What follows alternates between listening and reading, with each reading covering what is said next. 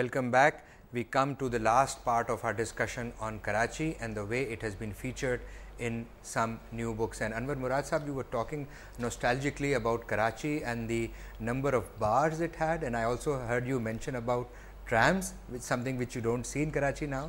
Yes, in fact, in our book Karachi, Mega City of Our Times, we have a delightful picture of a tram trundling along its metal veins on Bandar Road, and it's a very nice picture and brings back lots of memories.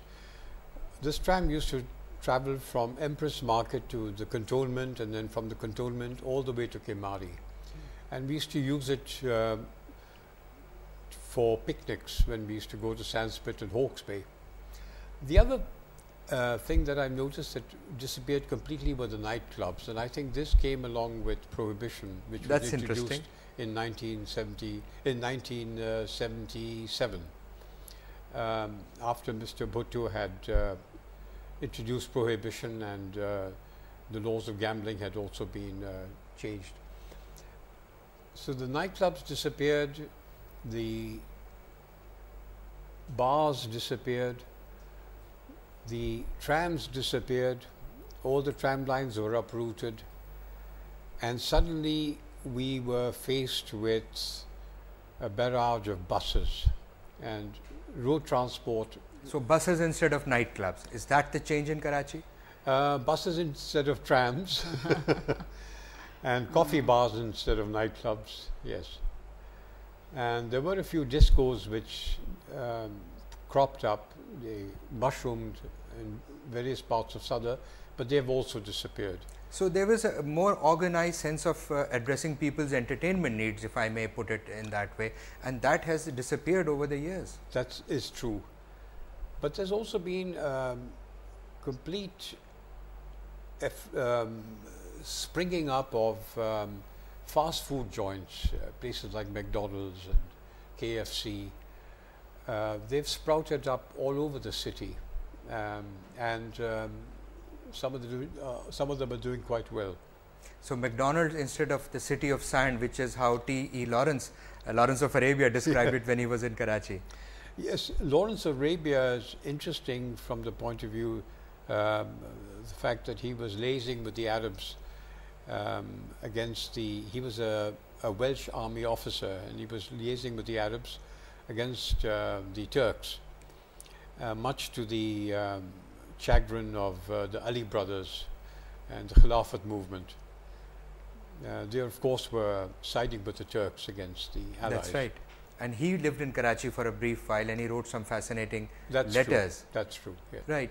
This also brings us to something which Yasmin had mentioned earlier, and that is about the difficulty in accessing records about Karachi's history. And I wonder if you want to comment on that and what efforts are being made to preserve some of those records. Yeah. You know, I think the issue always has been in researching how do you find material. Right. Now, for most cities, you can get it quite easily. There is a lot of stuff that is around. People might have written, but also source material is available. For Karachi, there's always been an issue. Where do you find the source material for it? And this last year, actually, as it happened, my sister, who happened to be the deputy mayor, the Naib Nazim of the city of Karachi, she, in her KMC building, is the amazing, red sandstone building. What a beautiful building! Beautiful building, one of the really highlights of the city of Karachi.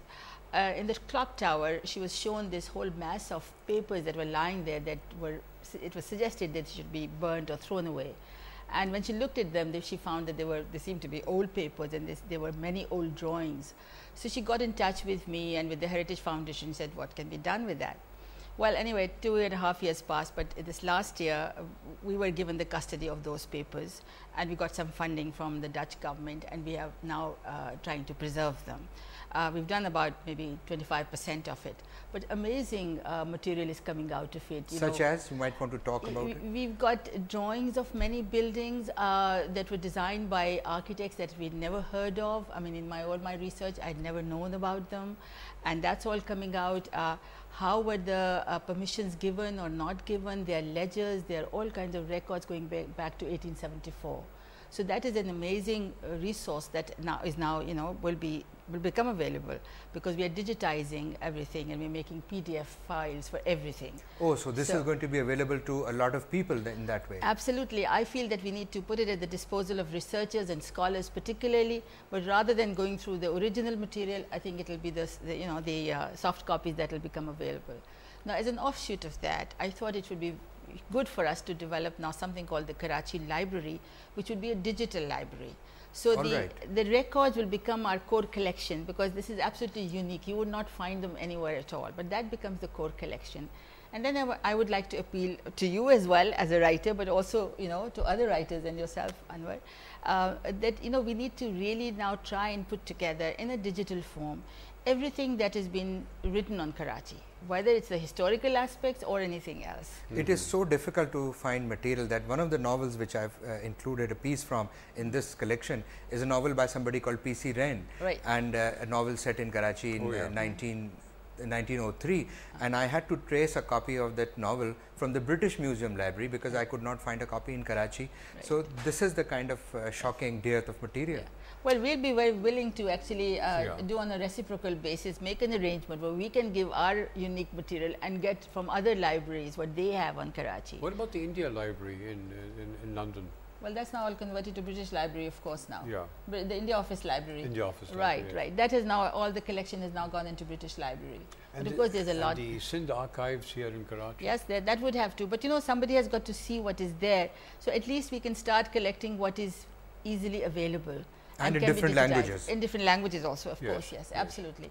So I would appreciate any kind of help that can be given. It should be all about the communities of the city, different people who actually contributed to the city, any kind of images from any period, because we can have a whole historical record of images as to what it was before and now.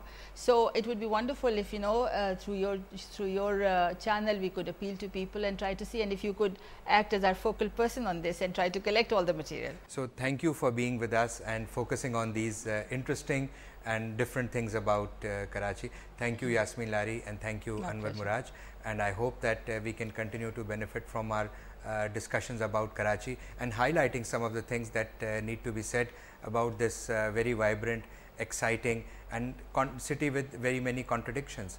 Thank you very much. We hope to be back next week with further discussion on books and authors.